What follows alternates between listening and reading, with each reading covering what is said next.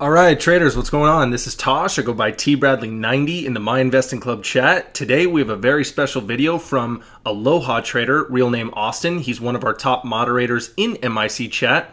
And today he does a trade recap on ticker symbol NSPR, his short trade process behind all of it. And while today is just a preview of the full-length video, if you want to watch the full length or any of our full-length exclusive content, then come over to MIC and become a member. All right, let's get into it. Hey everybody, Austin here. Gonna do another trade recap, this time on NSPR. But before I do, I want to say that I'm not licensed or registered. I'm not a financial advisor, and none of this should be taken as investment advice, even if it sounds like it. Anyway, yeah. So I traded NSPR today. Only stock I traded today because I didn't see anything else worth it. I wasn't gonna trade ABIO, even though I did locate shares in the morning. When I located the shares, I didn't know that it was going to go absolutely nuts like it did. Actually, let's take a look at that because ABIO is the precursor to this move. Yeah, so ABIO yesterday, biopharmaceutical company, got like, a million shares in the float. Became kind of like a black swan event.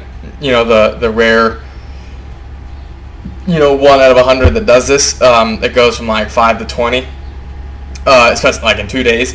So this stock is a biopharmaceutical. It had like phase 2 news. Phase 2 of their study was in like some journal of cardiology. Whatever it is. The reason why it ran is not because of that, but because of the 1 million share float. So this was the day one. Had a huge squeeze midday.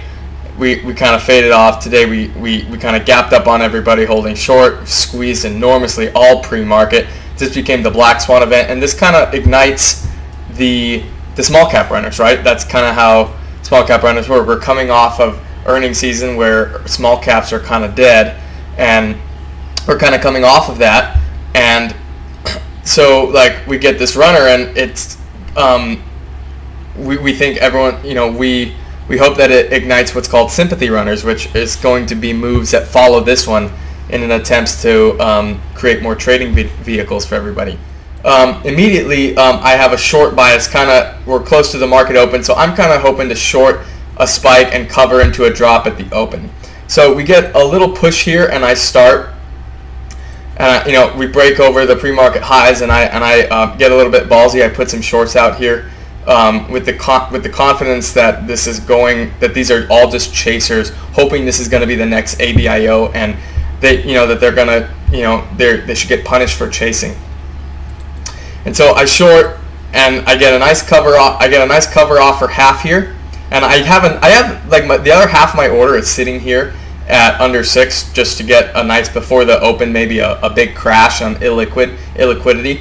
But it holds, which I'm honestly a little bit surprised at. It holds.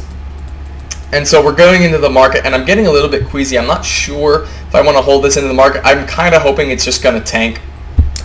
And we're going to, I'm kind of hoping it's just going to tank right before the market opens so I can get my cover under 6 and be done with it. And then I can look for the long.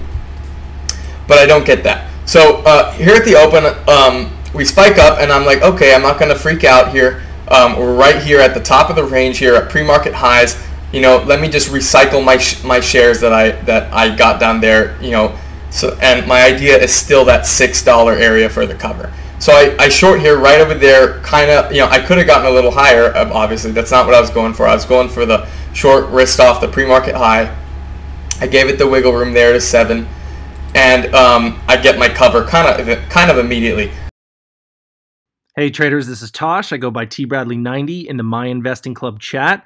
Just wanted to reach out and say if you have any questions about MIC, joining MIC, maybe you're a member already, you have 3 ways to contact myself personally and through MIC. You can hit our social media, you can hit me through PMs in chat, or you can contact us through my email at tosh@myinvestingclub.com. That's TOSH at myinvestingclub.com. I will get back to you in a timely manner, and I'm saying this because I'm here to help, and I don't want anybody to be afraid to reach out and ask any question that they have. We are here for you guys. All right, see you guys.